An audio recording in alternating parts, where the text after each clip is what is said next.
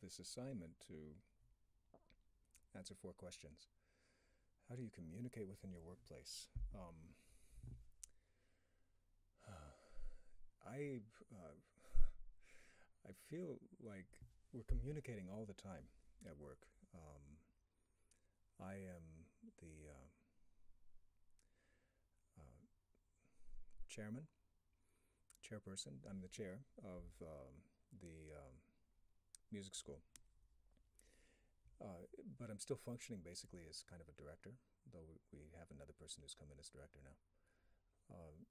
So I'm speaking all the time. About 3 days out of the week, I speak in chapel. So that's a regularly scheduled time with everybody that's a part of the college. Once, twice in a week, we have a faculty meeting that lasts about 40 minutes, and we all talk with each other. Once a week, at least, now let me be accurate. At least once a month, I have a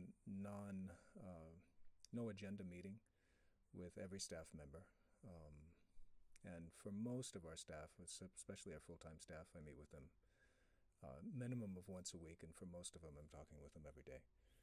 So these are mostly the formal meetings that are scheduled, and then informally we just talk when there are issues that arise. And so we have a lot of communications opportunities. Those are conversations, face-to-face conversations.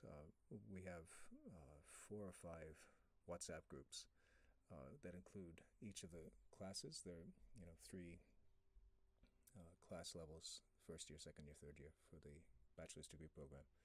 Here in India, the bachelor's degree is usually 3 years. And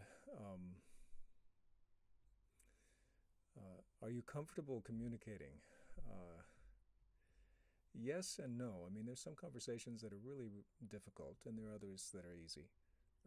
Um, the kind of corrective conversations where somebody's clearly done something wrong, I still don't find those easy. I think before we started this degree program, I would have been much more likely than I am now to try to avoid those conversations. Now I don't avoid them, but I still don't enjoy them, and find them a challenge. Knowing exactly how to take a tone that is corrective and helpful, relaxed and tense, and all that kind of thing, it's difficult. Do I feel heard in the organization? Yes, it's really interesting. I asked a couple people on this campus these questions and how they felt concerning me on these issues, and they said they felt that I communicate really well, but that many times the message somehow gets lost, and that whatever the vision is of the organization isn't always what drives every person on the campus. A lot of people have their own agendas. That was some of the feedback. But I don't feel like I'm ignored. Do you feel you have a clear sense of yourself and voice within your organization?